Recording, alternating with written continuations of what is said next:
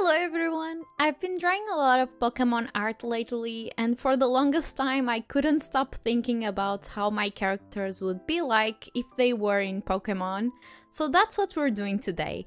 I'll be taking the main characters from my webcomic Cryptid Lake and reimagining them as if they were part of the Pokemon universe.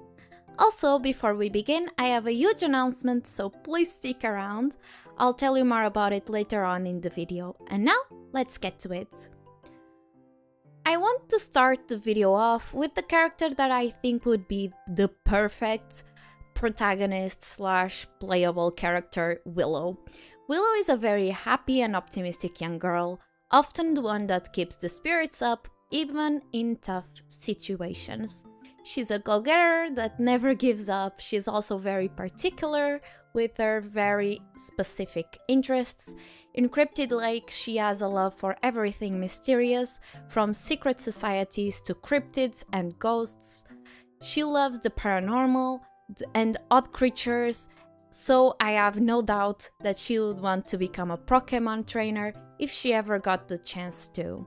Not only to be surrounded by Pokemon that she would love unconditionally, but also because it would be a perfect excuse to go out, explore the woods to try and find creatures even more mysterious than her own Pokemon. She also loves outdoor activities, such as hiking and camping, as well as foraging, so I'm pretty sure she would have no problem spending all her time traveling across the land. I believe she would be the type to look really hard for shinies, and she would be really interested in legendary Pokemon as well. I imagine this would make her get easily distracted and that she would inevitably end up getting to the different gyms a little later than everyone else. In Cryptid Lake, Willow is a witch, and she is getting to an interesting age where she'll have to choose which type of coven she wants to be in and which type of magic she wants to specialize in.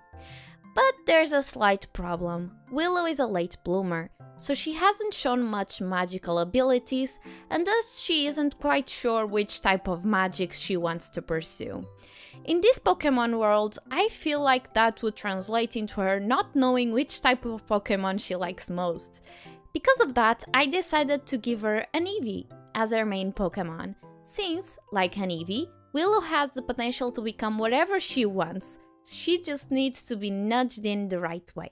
She's really close to her sister Enid, since they have very similar interests. They spend a lot of time together and they are each other's best friends. In Cryptid Lake, Enid is a particularly strong witch, and so Willow looks up to her and tries to learn with her, so she can follow in her big sister's footsteps. I imagine the same thing would happen in Pokemon. Speaking of Willow's older sister, let's talk about Enid. Enid is a very anxious girl that happens to be quite powerful in her magical abilities.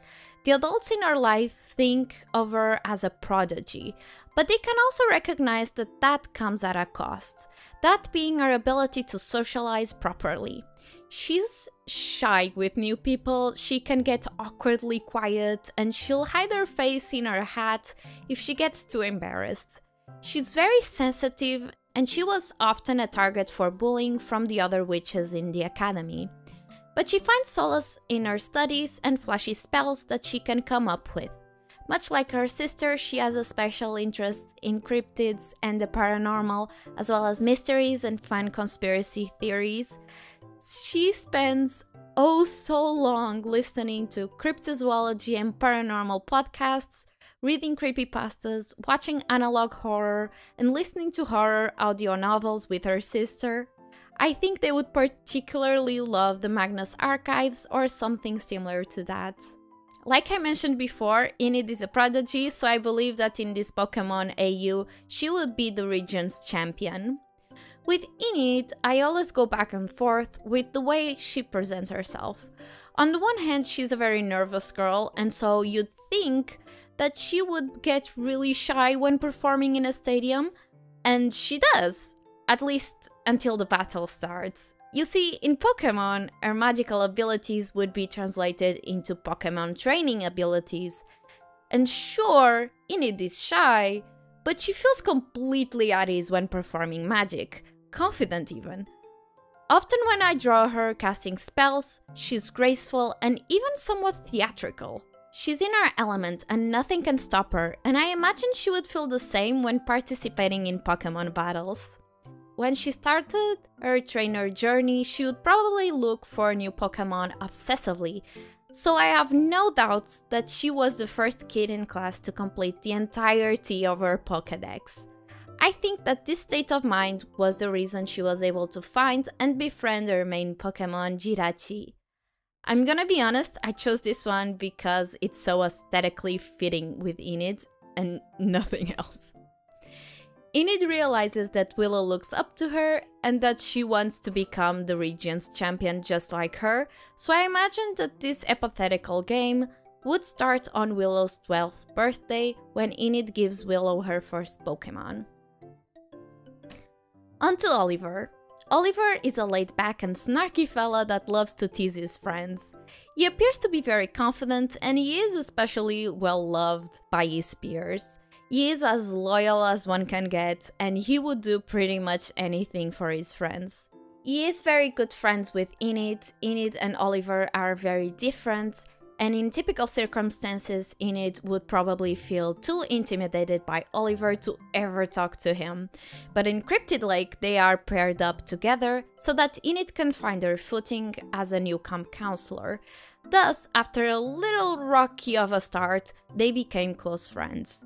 In this Pokémon AU, I believe Oliver and Enid probably met when both of them were first starting their journey as Pokémon trainers.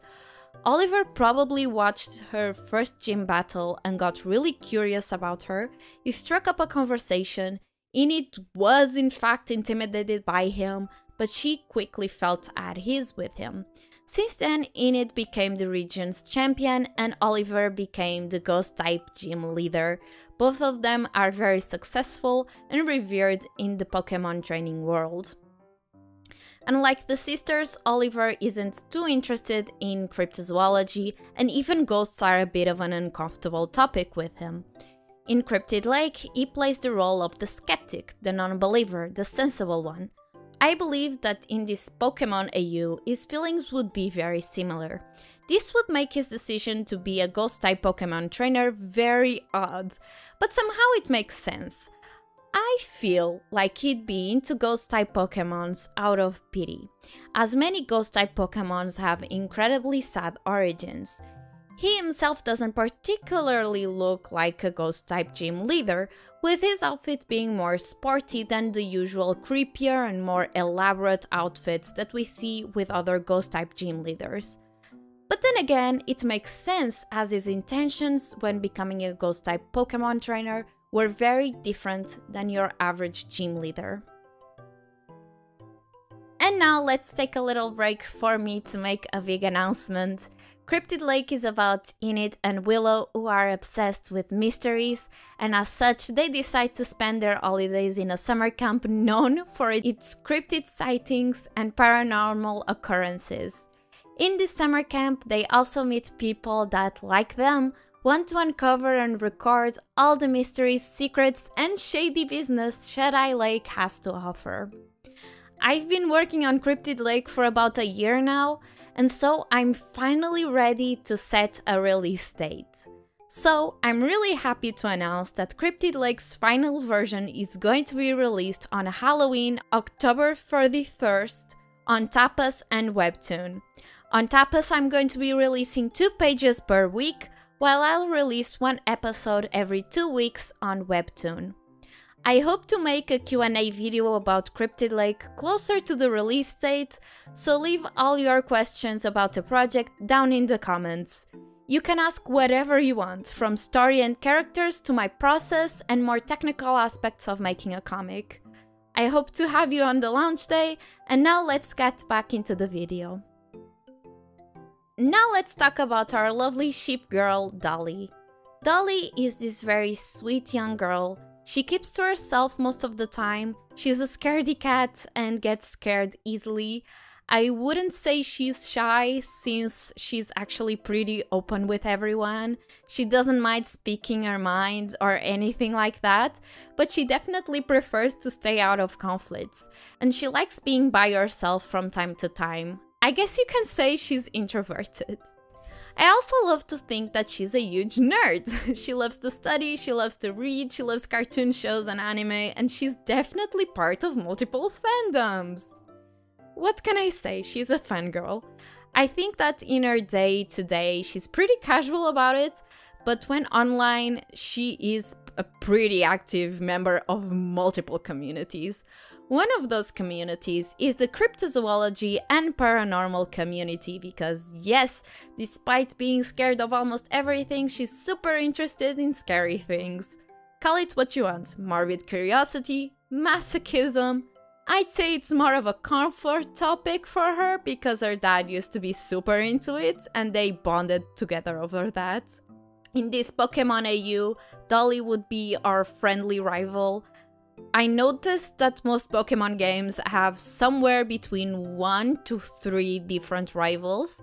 In Pokémon Shield, which is the one that I played, you have Hop, who is a friendly rival, Marnie, who is also pretty friendly, although she is a bit more cold. And then you have Bede, who is kind of a jerk. In this AU, Dolly fits Hop's role as your very first rival, as well as your friendly rival. Interestingly enough, I feel like Dolly would be pretty analytical about Pokemon battle strategies, a little bit like Hop as well. She either met Willow on Route 1 or after the first gym battle, and they became quick friends. Dolly also exhibits a lot of potential as a Pokemon trainer, and she's happy to grow as a trainer alongside her friends. She would be a fairy-type trainer for sure. And finally, we have Harriet. Harriet is the pinnacle of what it's like to be an edgy 14-year-old. That is trying her best to find out who she is as a person, and thus is pretty experimental when it comes to fashion. She also has edgy likes, like heavier music, rock and heavy metal, horror movies, slashers, haunted house experiences, creepypastas, r/no sleep stories, among other things. She's sassy and sometimes even antagonistic towards other kids. What can I say? She's an edgy teen that still has a lot of growing up to do. So of course, in this Pokemon AU, she would try to be a dark-type Pokemon trainer. She loves edgy Pokemons. Harriet is an overachiever, she likes success, and her biggest wish is to be the best at everything. She loves to feel like the smartest one in the room. This, of course, leads to problems with the other kids, especially her brother and Dolly. Even though most kids don't like her very much, they still listen to her, in some ways, as she is very confident, practical, and efficient. She can be very blunt when she speaks, and this is most obvious in a relationship with Dolly.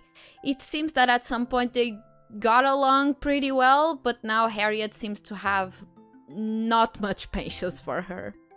Harriet, much like the other girls in the group, loves cryptozoology and the paranormal, and so she easily became friends with Willow. Even so, in this Pokemon AU, Harriet would fill in the role of the less friendly and more competitive rival. In this AU, I also imagine that the 3 young girls would travel together from gym to gym, not only because they make a nice friend group, but also because I think that all of them would be pretty interested in learning with each other. Despite all I've said about Harriet's ego, she's not one to dismiss others' abilities. And with that, thank you so much for watching. Leave a like and subscribe if you liked the video. If you want to see more stuff from me, I'm also on Instagram and Twitter at momopurin_chan and on Kara at momopurin. Thank you so much, and until next time,